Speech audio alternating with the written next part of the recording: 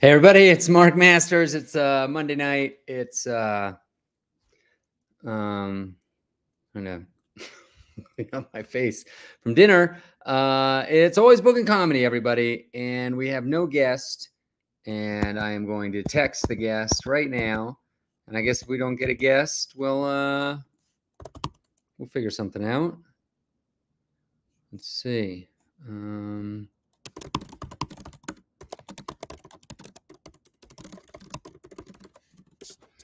Okay, text message sent. All right, hello from North Carolina. Until we get our guest, we will run through my New England visit. Why don't we do that? I just got back from 10 days in New England. We had a pre-taped episode last Monday because I was doing some TV stuff. We'll use this as a little reminder as we go. Let's see. Can you see me around that? Yeah, kind of. Let's start with Portland, Maine, April 4th. Got a little martini glass. April 4th, Thursday, April 4th. Flew in, United flight from Denver. Got up super early, was on a show at Comedy Works the night before, and got up at like 5 in the morning to take a early flight in, and landed to a text message that Portland, Maine was closed. Something about a snow evacuation or something like that. Basically, they had a blizzard. The whole place was closed, and the speakeasy show was canceled. You were not allowed to have cars on the street. So that was a pretty negative start to the week. But honestly, I was so tired at the moment. I thought, well, this isn't really the end of the world. And now we have our guest. So you're gonna have to hear the rest of that story another time. It's Jake, everybody. How are you, Jake? What's up? I'm doing well. How are you, man? Good. Hey, are you on a cell phone? I am. Try to turn it sideways. See Cool. If we can get some. There we go. Look at that. Sweet. Love it. All right. Jake, you're a San Diego guy. Yes, sir. Yep. Let me turn up the volume here. Hear you better. How did you get started in comedy? During the pandemic, I was hosting music concerts in like my friend's backyard as I worked in music for a long time. And since I was just like hosting them, I started kind of just doing stand-up. And then I started writing like funny songs to go along with it for like my sets. And then like a year into that, maybe this started like 2021. But like late 2021, I started just producing comedy shows. And then that was how I started meeting comedians and like getting into, other shows and whatnot. Nice. And you're a musician by trade, right? Originally. Yeah. You're kind of a big deal. Like not a huge deal, but like give us an example. Like you go on tour and you play for how many people? Depending on the act, I mean, like 500 to 1,000. Still pretty small stuff, but like good shows. That's pretty big stuff. For a comic, that's big stuff. For a musician, small stuff, right? So you're on stage in front of 500,000 people, kind of on the regular. Pretty cool. You play the keyboard. Is that correct? Yes, sir.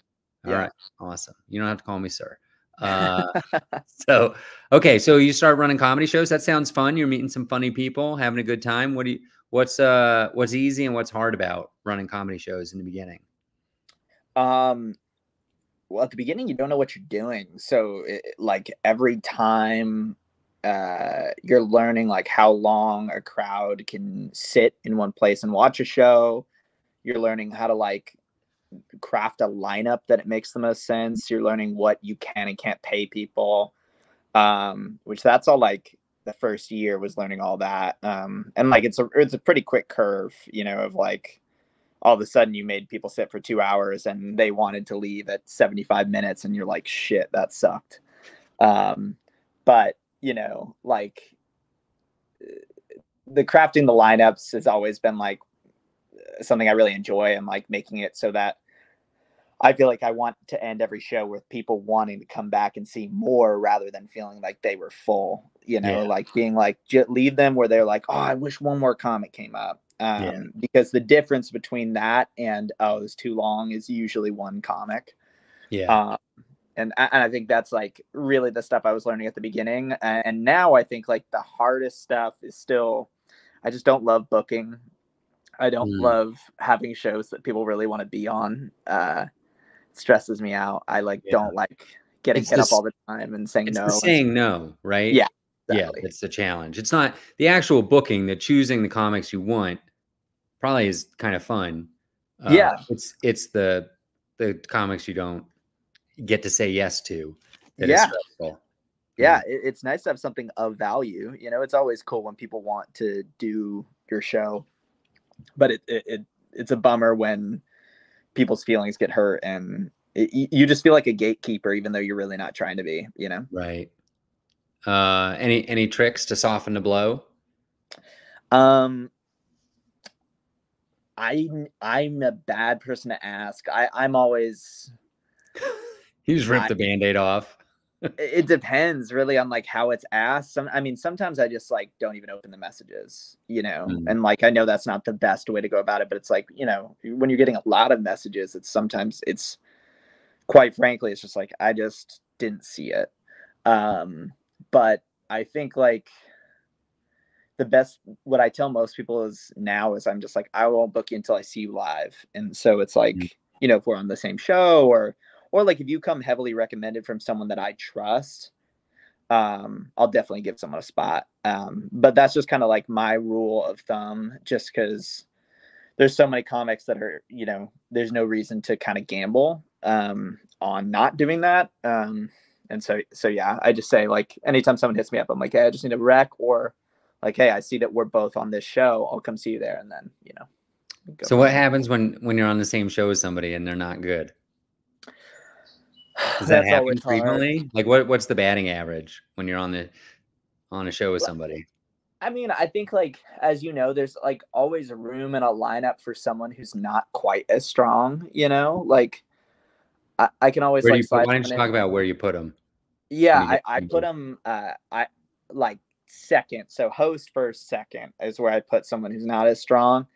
And just because it's always the best spot. What's funny is that's the same spot I give to my favorite people because I'm like, have fun. You're just gonna Yeah. eat.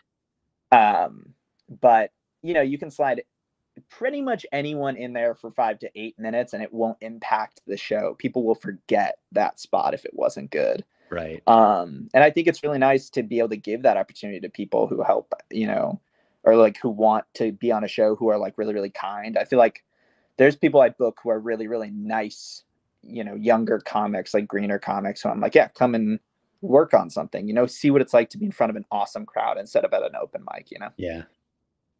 Cool. So tell us about the shows that you do run. So Uh, right now, I was back in like 2021, 2022, I was just running like independent shows. Um, and we were mainly focused at like house shows and wineries. And basically the trouble I kept running into was just the stress of selling tickets was driving me mm. insane. Um, and so How much were you charging back then? Do a you lot of the remember? times it was just free. We Oh, would just do okay. tips. So just getting butts in seats was difficult. What were you trying to do to Uh, fill those seats? we honestly, we try to find venues that had a clientele base. So like wineries were great because they have big email lists of members. And in San Diego, where like a lot of the wineries are, there's a lot of, pretty good comedy crowds who would come out. And when I say good, it's like if we got 40 people out to a show, we were pretty stoked. Hmm.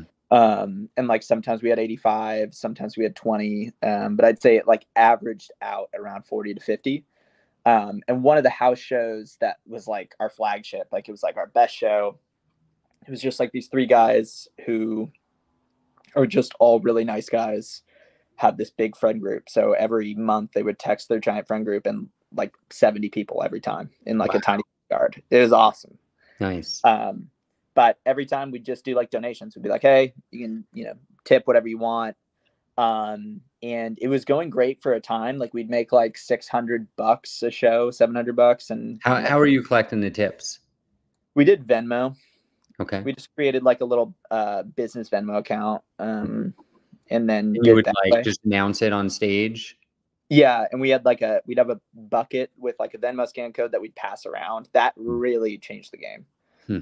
It's like we found when you like hand someone something, they really think to do it. And most people want to tip. It's just very easy to get caught up in a conversation and just, forget to do it or walk right out the door. Right. Also, it's like the people whose house we were at would often send out the Venmo scan code, and they would encourage tipping, which helped a lot. Because when it comes from like the comics and like the host of the show, it can seem a little like beggy. Yeah. But when it comes from like the friend whose house it is, everyone's much more, I found, just receptive.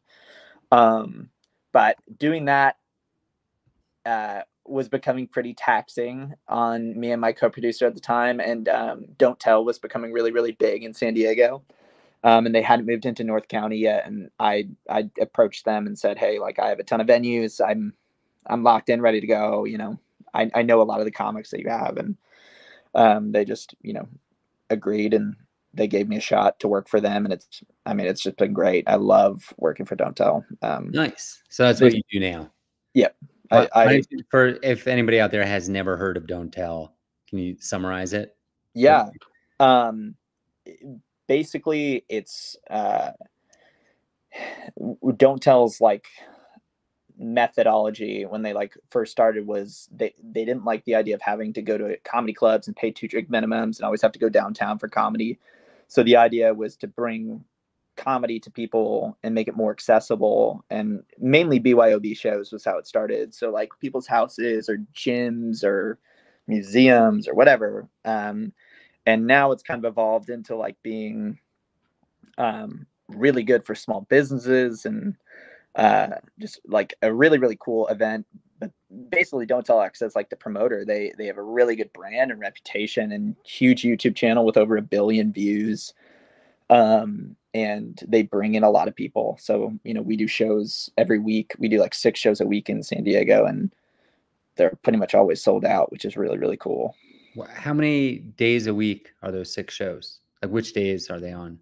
We run shows Wednesday through Saturday. Wow. Wednesday, Thursday, Friday, Saturday. So do you do 2 on Saturday?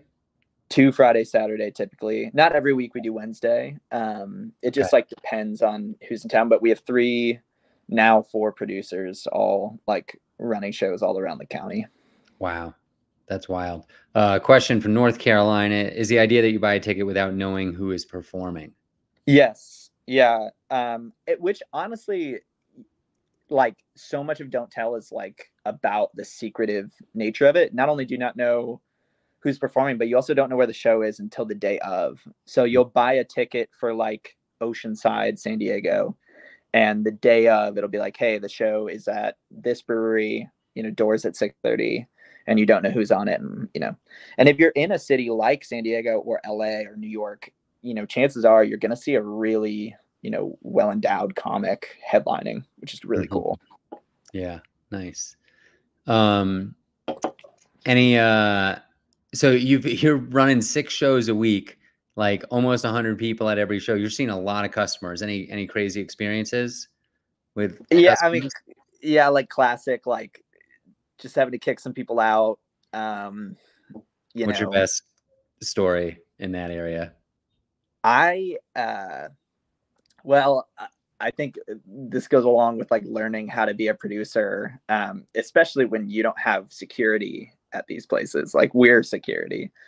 And there was one time, it was like a really cool show, like 70 people. And in the front row, this girl, like this really excited blonde girl, she was like really pumped about the show. She's like, I can't wait to see the show. I was like, cool. That's like who you want sitting in the front row. But she like wanted to be the star. And so she just like kept heckling. And I don't know why I didn't kick her out, but like, it was one of those heckles where it's like the comics were kind of roasting her and then the crowd was like enjoying it. And it was like, to me, it felt like a fine line between being like, all right, I can kick them out and it won't be like that big of a deal, or I think the comics are having fun. Anyway, by the end of the show, I realized I should have just kicked them out and I made the wrong call. And so since then, I kick people out pretty quickly. Like, I pretty much give them 2 warnings and then you're done. But I had to kick out this really drunk Ukrainian guy like a month ago. And I feel like no one had seen me like pissed off before, but I like went up to do my spot in the middle of the show, and he heckled me, and I like kind of snapped. And then after my set, he heckled again, and his buddies like went to the back of the brewery, and I went over to his buddies and I was like, go get your fucking friend and get the fuck out of here. You know, I was like so mad. That's probably like the worst that's happened, but we honestly don't run into too many issues. Most people who come to these shows are like suburban, you know, Yeah, pretty people chill. not getting too drunk. You Yeah. ever get people who aren't happy and ask for their money back? Yeah, we definitely, like any comedy event, we have people who don't understand what comedy is. We don't get a lot of people asking for their money back, but what we have is a review system. So after the shows, you'll get an email that like has all the people you saw, and then at the bottom it's like, hey, leave a review. And we get like, you know, the occasional, I would say like twice a month, a 1-star review of someone just. And do you see all those reviews, or do they get just the bad ones get sent to you? We see the good and the bad. Yeah. And it's funny, like you get as many, like I would say every 5 stars, you get 1 star. It's very rare that you get anything other than a 5 or a 1. Huh. And it's funny because you'll often get a 5-star and a 1-star from the same show. So, Yeah. you know, Do you ever change anything because of the 1 stars? Can you think of any examples? Yeah. One show, I just tried to do an outdoor show in, I think it was November, and I was like, I don't think it'll be that cold yet, and it was too cold. And that was the review. It was like, it was too cold. And then there was another one that complained about a comic who I was already like on the fence about, not like being too edgy, but just like being a little too green. And that was something where I was like, okay, I just gotta like give that comic like I think it like that person had seen the comic the week before on one of our shows, and that, you know, just said, hey, you know, some kind of constructive criticism that was, I think, received well. But a lot of it's more around like weather and like setup of show, like, oh, I couldn't hear here, Right. The lighting wasn't great. But now we have it pretty well oiled that usually the reviews, if they're bad, are like just people who suck. Like they're just, you know, they're upset about it. You know, their date didn't go well or something, or taken out on you. Yeah, exactly. Yeah. But talk to me about light and sound. How have you got that dialed in? Like what have you improved on? I think like sound was never a hard thing for me coming from music. You know, sound is just, for comedy, is so easy, just plugging a mic. But having 2 speakers, you know, and daisy chaining those really elevates a listening experience. And if you could do it every time, it's so awesome. So that's something that we're trying to get this year, is for every producer to have 2 speakers to, you know, put on both sides of the stage. Do you ever put a speaker in the rear of the room? Do you have rooms that are big enough for that? No, I'm sure we do have rooms that are big enough for that, but pretty much we have like the Vari, their Harbinger Vari 4112, like pretty big, just PA speakers, and the 2 of them they'll take care of a giant room, like a 200-seater, no problem. But lighting was always like just trickier for me. I feel like it just took me a while. Sorry, I got a selfish question to ask you, since you're a music guy. So how do you, so they fill the whole room for sure, but it's definitely louder. The decibel level is higher, closer to the speakers. For sure. So how do you balance like making it loud enough for the people in the back, but not blowing out the ears of the people in the front? Yeah, I think like the higher you can get the speakers above their heads, and then also like keeping it just at a distance from the front row helps. So like, you know, if we're in like a big square gym, I'd try to put them in the 2 corners of where the stage is, and then have them above ear level, you know. And so like the nearest person won't be like within, I don't know, 6 feet to 10 feet of the speaker. Okay. Typically And then like what I like to do is when the show starts, I just walk to every corner of the space, and it's like if it's really really loud or it's not loud enough, then you can make the adjustment. I think Right. also like setting a speaker outside of the light that is your master speaker so that you can adjust it during the show, that is crucial. If like it's an awkward place where you have to like walk up behind the comic to fuck with the Mm. speaker, it's never great, you know. Do you always put the speakers in front of the comic, like to prevent uh, feedback, or? it depends on it, that's obviously ideal, but depending on like where the stage setup is and whatnot, if you have two speakers, you can actually just kind of direct them just a little bit, you know, left and right Okay. away from the mic, and usually you won't get feedback. Hmm. So if you like really want to, you know, put people in tight and the speakers are more on the sides, you can avoid feedback pretty easily. Nice. Cool. Okay. I cut you off. You were moving on to lighting. You were going to say something Oh about lighting. yeah, lighting is something that like took me a while to nail, but I don't know what the company, but I just got like a spotlight that has a really tight, you know, circular light that, you know, pinpoints on the comic, and it has made such a difference on the way I feel like people feel about the shows. It just feels much more professional, and it just looks good. Like you can see every, you know, facial expression of the comic, and I love it. And I think that was something that I wish I'd done sooner. Do you have a single, or do you converge them from I just have a corners? single. Okay. And then we have two like little square kind of flat podcast lights, Okay. that will bring to bigger shows and either like basically light up the wall behind the comic or set them up in front just to add a little like more, um, you know, exposure. Yeah. Nice. Um, Amazing. Anything, so going from indie show producing to Don't Tell, anything else that you think they do that is awesome that indie show producers can learn from?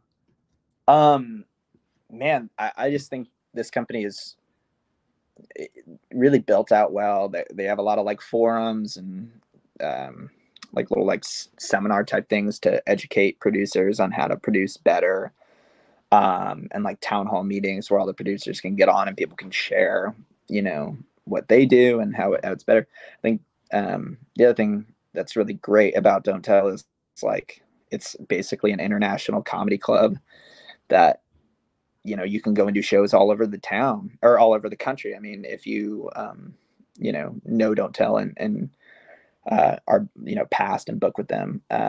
But I'm just blown away at how well they've marketed and kept up with their reputation. It's really really cool. It's a extremely hard thing to do, to Yeah, sell comedy tickets, and so it's cool that they can do that. that's awesome.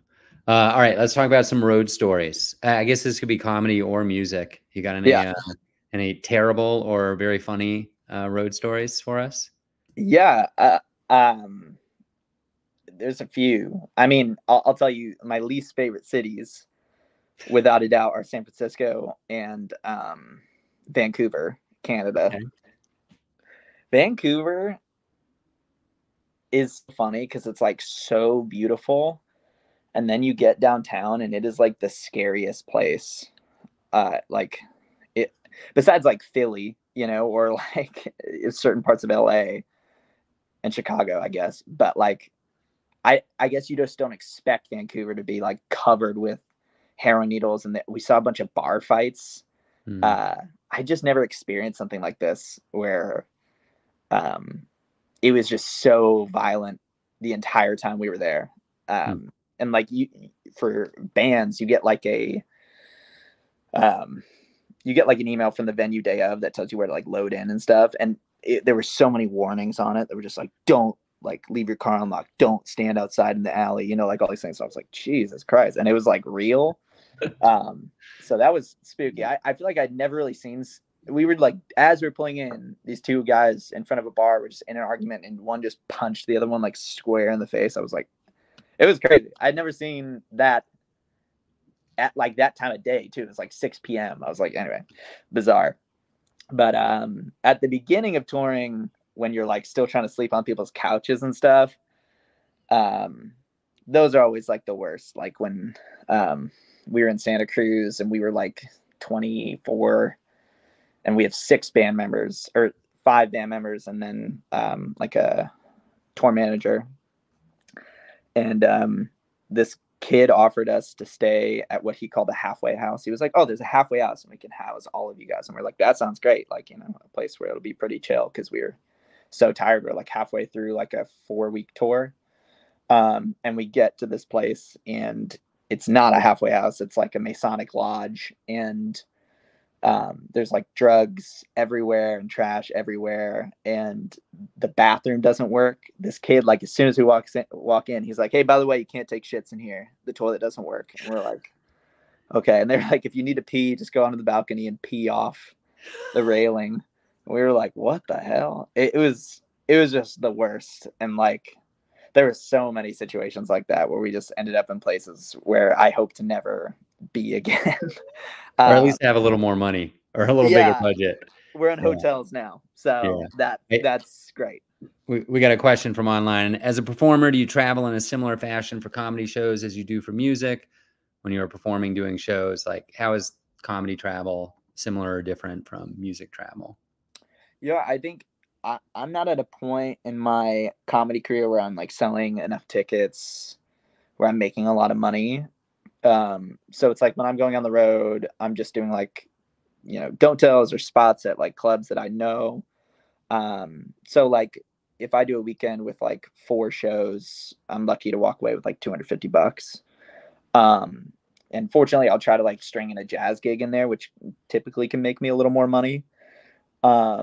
So that definitely changes like a budget. Uh, and when I travel for comedy, I'd still like to stay with friends. The nice part is it's just me. So when I go to like Austin or New York, it's really, really easy to stay with a friend. And like the impact on their life isn't, you know, intense. When I travel for music now, the guy who I play with the majority of my time, he does well enough that we can afford hotels every single night, which is really, really nice. But I'm just always blown away at how much easier comedy is to travel and do than music. Like, and even as like a music comic, all I do is literally I need one outlet for my keyboard, and I just plug into whatever speaker they have. It's so simple. Where for music, we load in at 2 and we basically work until the show, and then we pack everything down and drive again, where comedy's a lot more fun. It certainly is. The money is worth the hours you're putting in. And so I'm excited to see the moment like where I could sell out you know, even a small club. Like, even if you can sell, I think if you can sell out 25 to 50 tickets everywhere you go, you could at least be doing okay. You know, you could maybe pay for cheap hotels or something. Yeah. Yeah, Cool. for sure. That's awesome. Especially if you controlled so much of that comes down to venue relationships. Like if you can book your own space and keep the door and maybe just like pay them a fee because you know you're going to sell all the tickets, that's really the way to go. When you're going through a club or whatever, you know, you're getting a fraction of all the money that's For coming. sure. It's brutal and tricky. Yeah.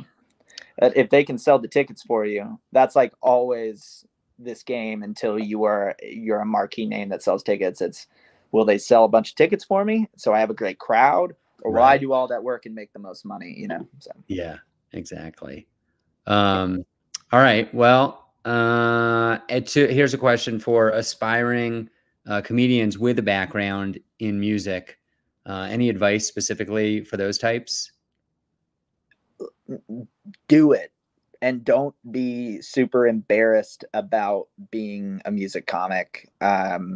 Like, I think for me, I always felt, and still I feel like a prop comic or like a hack a lot of times. And I think I really don't feel that way anymore. Funny is funny. And I think it's important to work on your stand up and not just do music stand up all the time. But I think like really work on your writing. Don't just be someone who says stupid words while music is behind you. Like, if you're going to write a funny song, try to have it have as many punchlines as you can possibly think of, so that even if you just read the lyrics out loud, it would be funny, or like the idea is funny. Have a premise, have a point. And I think just like practice your instrument. I really think that that will help overall the music community and comedy community have a better relationship. Because I think it's really cool when you see a music comic who's really, really good at their instrument. Yeah. And then lastly, just like make your build out compact, if you want to be a keyboard comic, get a keyboard that's light enough that you can carry it everywhere. Yeah. Is then you'll do it. You'll bring it everywhere. And then, anyway. Yeah. Yeah. Awesome. All right. That's about it. How can people find you? Short Jakes on Instagram. That's really the best. And Was Short Jake taken, or you're just plural? Yeah, Short Jake. There's a Jake Short out there who took that. So Short Jake S is me. Okay. And then I post stuff on YouTube, and that's just Short Jake on YouTube. And I got some like cool music and stuff coming out this year. So yeah, stay tuned. Yeah, subscribe, sign up. Awesome. Well, this was a lot of fun. Keep killing it in San Diego, and thanks for all the intel on Don't Tell. And music travel, and this was a great episode. Thank you so much. Thanks everybody who tuned in, and we'll be back next Monday. We're gonna